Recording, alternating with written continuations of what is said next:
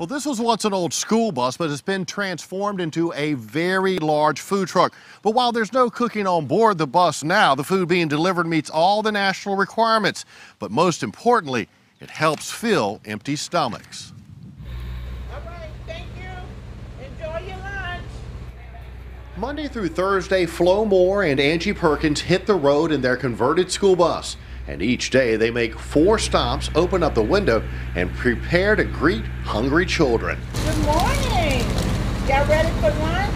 Hundreds of brown bags to be handed out, and what's inside might surprise some. Today we have teriyaki chicken with rice, broccoli.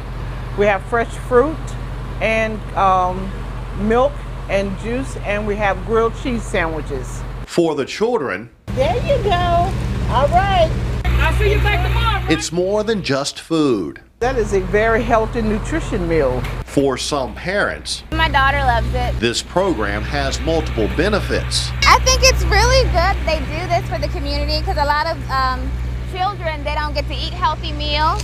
Another plus is for the first time, the food is going out into the community. We know there are a lot of kids who are home at summer or with a relative, maybe don't have transportation to get to the nearest feeding site, but that need to have that healthy meal is still there. So with the mobile food truck option that the schools have come up with now, they've been able to meet that need. And it is here where it is needed the most.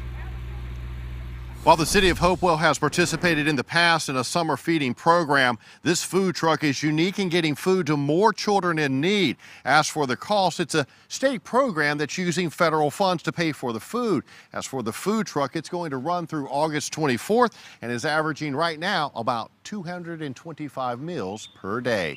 Working for you in Hopewell, Wayne Covil.